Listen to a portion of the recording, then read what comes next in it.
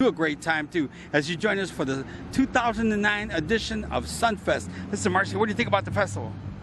This is outstanding. This is one of the largest world music festivals in Canada, and it's beautiful. It's a beautiful park. It's called Victoria Park, as you can see. All kinds of people. There's vendors, stuff from all over the world, music from all over, bands from all over.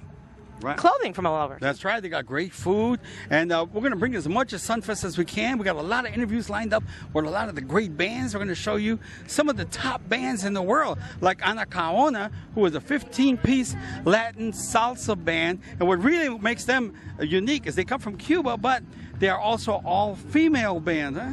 That's going to be cool. Yeah, I look forward to meeting them. Right, and also too, we're going to be visiting with Lady Song, who is like a Celia Cruz female impersonator. And man, we got all kind of big things coming to you, right? Unbelievable. There's reggae, there's some jazzy stuff, there's just everything, and I'm so excited about it. I can't even tell you. There's two of me. I am beside myself. So I'll tell you what, amigos, we'll be right back with much more of Serenatas Latinas.